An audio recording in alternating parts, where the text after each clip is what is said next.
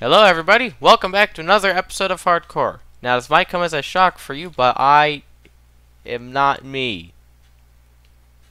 You see, the problem here is that my internet kinda died. So Minecraft was just like, you know, I don't feel like loading his skin today. We'll just make him some random non. So last video, I started going on the hunt for that actually. I need more of those. I need some of those.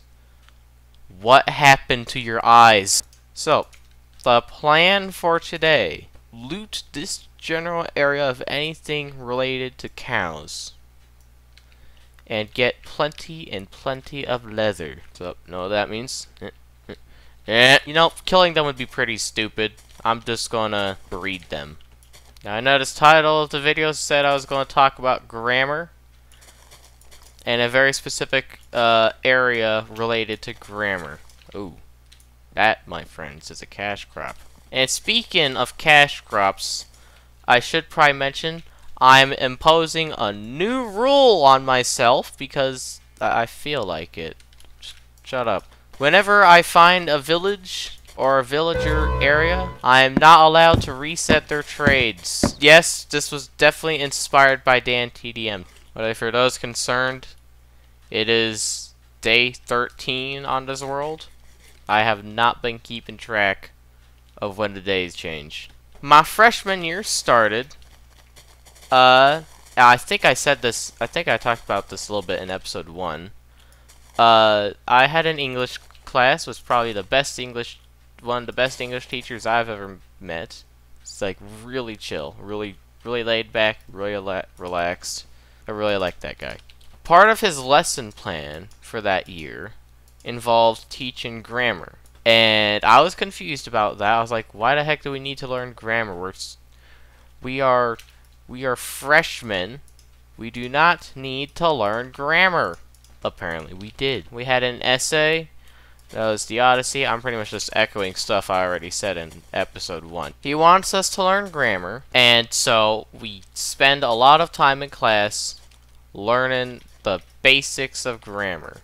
All that fun jazz. By the end of the semester, we have a grammar test. We've got 2 semesters, and thus 2 grammar tests. And we gotta test our knowledge of the skills in grammar. Now, because I was already very much confident in my skills of grammar, I did work on perfecting my skills of grammar throughout elementary and middle school by writing, not finishing, but writing nonetheless, a couple of books. Not to mention the hundreds and hundreds of writing prompts just in regular English class, so I think I was covered, but that was my old school. This is a whole new playground. We start the grammar test, but because I've already done that stuff, when we were doing the grammar lessons, I didn't really pay too much attention, which was not smart of me. I should have been paying more attention. What am I doing with my life? You guys, come with me. In the grammar classes, we learned the terminology of grammar, some degree of how to use it, some degree, mostly just terminology. Noun, verb, what types of noun, what types of verb, stuff like that. I didn't focus too much on the lessons. I justified that with, I already know grammar. I don't need to focus on the lessons. I can just do my own thing. Which, of course, was probably incorrect, but it somehow worked out for me. As I mentioned in the first video, I don't know if, I can't remember if I edited that out or not, and I can't check because my internet's down. There's so many animals here, and a village. They have cows. So, I had a 504 because, you know, I have executive functioning skills. Hi! Add a variable to help clear some stuff up. So, what the heck is a 504? Basically, they're a little piece of paper that give people with things like attention deficit or hyperactivity disorders, not to name a specific example or anything, superpowers! And they can bend the system to their every whiff and whim. To a limited extent. One of the things on my 504 was, I don't know if it's simple or complex, the 504, but it's a 504. And it allows, why are all of you in the pen? Every single one of you. How? Why the heck are you just standing there? Get a job! So one of the things on the 504 allowed me to get an alternate assignment for something. Because, like, I don't know, I'm guessing it's like if the regular assignment was boring and I'd be too bored to actually complete the assignment, then I'd get option B, because I had not memorized any of the terminology on the test, and the test was like 100% terminology. I mean, there's also 4-level analysis, but nobody loves those.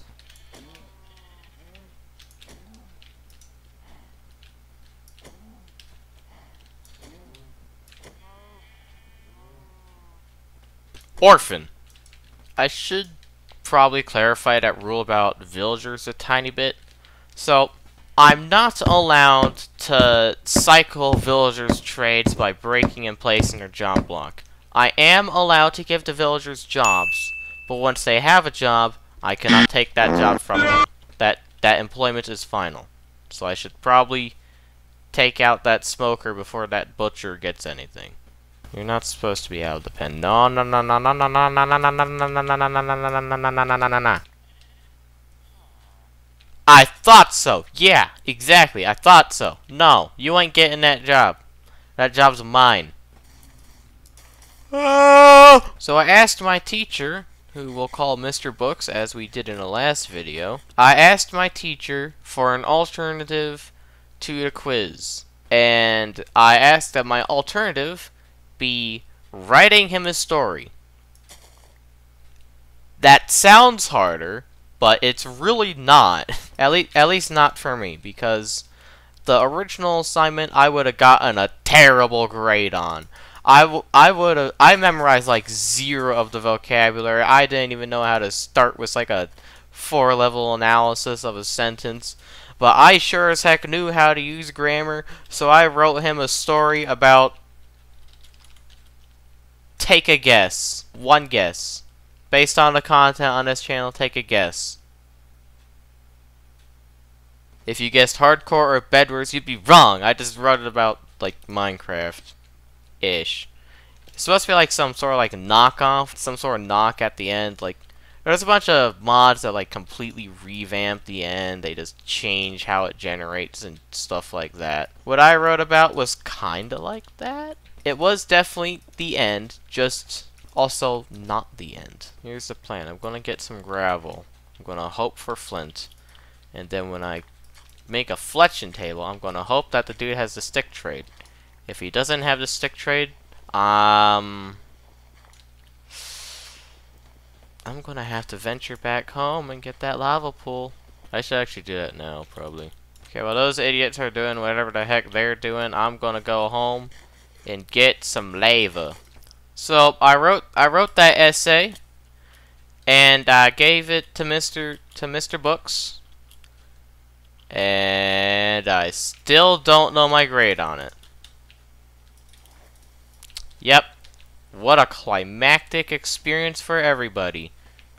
Now, you might notice that in the title it says that I bamboozled my teacher twice. So, what's up with that? What happened the second time the grammar test happened? Well, like I said, there's a grammar test every semester, and we have 2 semesters. So, I was enrolled in an AP class as well. I think you would know that if you watched my first episode, but just saying that now. I enrolled in an AP class, and an AP class has an AP test at the end of the year, but not exactly at the end of the year. So, one thing about my 504 I should also mention was that since I have executive functioning skills, I am also surprisingly slow at processing anything. Literally anything. Just ask someone else. Ask someone else. I'm that slow. There's a village. I'm gonna put these coordinates in the video so that I can just look back at the video and I'll know where a village is. Incredible! I'm smart. I don't think I should be breeding villagers either. I mean, transporting and kidnapping them, that's fair game, but breeding them against their will, that's kind of a crime in real life. Home sweet home. You could not miss that site from 10 miles away. That mountain's going to be looking a whole lot different by the end of this hardcore series. I guarantee it. Unless I die at like the first 5 episodes. In which case, that would be really embarrassing. I came all the way back home for one reason and one reason only. You see, on episode 1 and episode 2, I said I was going to use this sucker for malicious purposes. There's a lava pool there that I could use for malicious purposes. There's that lava pool I said I was going to use for malicious purposes. Take that out of context all you want, but that rule is remaining constant throughout the rest of the world. Oh, yeah. I didn't get a comment, I don't think. So, do tell me what to do with these 5 diamonds that I have spare. Whatever you say in the comments to do with 5 diamonds, I will do it. Even if I don't want to. My 504, also as an accommodation, had extended test time. What trades do you have, good sir? Not useful. I tried to get that 504 sent over to the folks that are running the AP test, and they denied it. Why? Because we only sent the 504. We didn't send any other information. We only sent the 504, and because those AP guys are really safeguarding their precious extended time, I didn't get it. I didn't get none extended time. And I was like, well, shoot, I'm not going to be able to complete the stinking test without the extended time. I had like a practice test in AP class, and I tried it without the extended time because odds are I wouldn't have such an option. And I was unable to complete the test, and even when I had the extended time, I couldn't complete the test. And that was only on the multiple choice questions. We didn't even get to the full response questions, which is like the other half of the test that also takes 5 years. So in short, I don't get this accommodation. I'm kind of screwed. A few weeks before the AP test was going to happen, we got the information that the 504 route was rejected. Keep in mind, we sent this information to them at the start of the year. If I have to craft another fletching table, I'm gonna cry. One of you... There we go. Yes! He has the perfect trades. I love you. Congratulations. Sure, a pickaxe, I guess. So, I eventually started talking to the counselors because, AP test was rolling pretty close. It'd been a couple weeks since we sent in the 504 again. We sent my ADHD diagnosis with the 504, so that way, the AP guys wouldn't try and murder me or something. I don't know. But they were taking 5 years to rate my qualifications or something. I have no clue what the heck they were doing, but they probably weren't doing what they were supposed to be doing. Does it really take that long to look over a few documents and go like, yep, he's good, have your accommodation, or say, nah, I don't have enough information for this? What is it, just like 5 old guys at the AP thing that are just running that operation? It's just 5 dudes grading every single paper, and is that why it takes 12 years for your test scores to come out? My buddy is in that AP class. He is still waiting for his test, and he took it in May. And I'm still waiting for my PSAT scores. That was a multiple choice quiz! I talked to the counselors. This is like a day or 2 before the test, and I was like, the counselor's like, well, these guys aren't probably not going to get it improved in time, so let's see what we can do about delaying the AP test, so that way we can give you a little more time, and the AP guys can take however many years to do whatever the heck they're doing. Now, like playing poker. So I agree, and we postponed the test to the last day of school. Last day of school isn't really a last day. Well, it's kind of a last day of school, but also kind of not. The last week of school, which is the last 4 days, we don't have Friday off. It's exams week, which to every other person would strike fear in their heart. Oh crap! Oh no, it's exams week. Oh no, I didn't study! It wasn't really that much of a big deal. We had 2 finals per day and then we just went home. I only had like 3 exams. My first period, that semester, I actually had a first period second semester. First semester, I didn't have a first period. But I didn't have a final for first period, that semester. Didn't really have to worry about that. Math, I had a final for. That was pretty straightforward. Biology, I also had a final for. That was also pretty straightforward. I didn't do terrible on the test. I got a B, because B's for biology. Somehow I got an A in that class. I barely got an A in that class. I'm impressed. I would have been happy with a B, but I somehow got an A.